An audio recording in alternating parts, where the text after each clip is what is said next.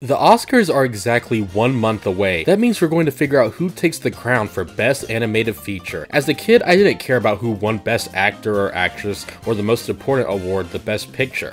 I was there to see who was going to win animated film. I would beg my parents to let me stay up just to see who would win. Now it's just a tradition that I set out to see every movie in the Best Animated Film category. Out of all the films nominated this year, Robot Dreams caught my eye the most. It's not playing in any theater around my area or the world, I think. It premiered at a film festival and I wasn't there for it. I guess I was just too busy watching The Little Mermaid. So in order to watch this, I had to switch professions from a critic to this. If you see what I'm saying. Why am I telling you all this information? To showcase that the hard search I went through to find this movie, by the time the credits rolled, I realized, damn, this was worth it, and this movie was way better than Elemental, which I still don't know why the Academy hasn't replaced that nomination with TMNT. Like, I'm still waiting for them to fix that. Robot Dreams is about a dog who forms a friendship with a robot. They spend time together until he is forced to leave him at the beach.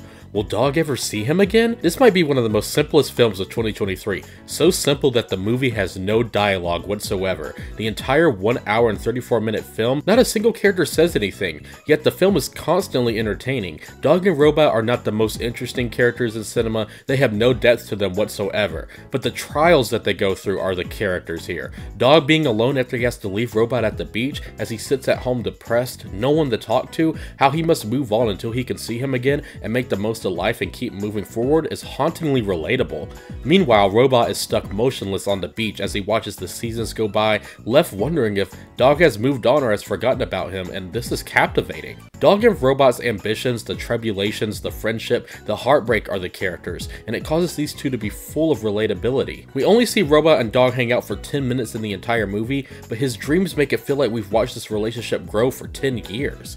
The music in this movie also feels like its own character. Since the characters don't speak throughout the entire film, the music helps certain scenes elevate into being absolutely joyous to watch. Whether it's upbeat, sad piano keys, earth, wind, and fire, the music is a major element that is flawless here. The animation is so colorful and fluid. Despite that new era of animation we're in, it's always nice to go back to the grandfather of animation, 2D. The characters don't speak, but the facial expressions perfectly convey what they are feeling always. As both of these characters grow slightly distant from each other because they haven't seen each other for a while, the movie keeps you remembering that these two are destined to be with each other. But sometimes life has other plans that will cause you to maybe move on until maybe your paths will line up again.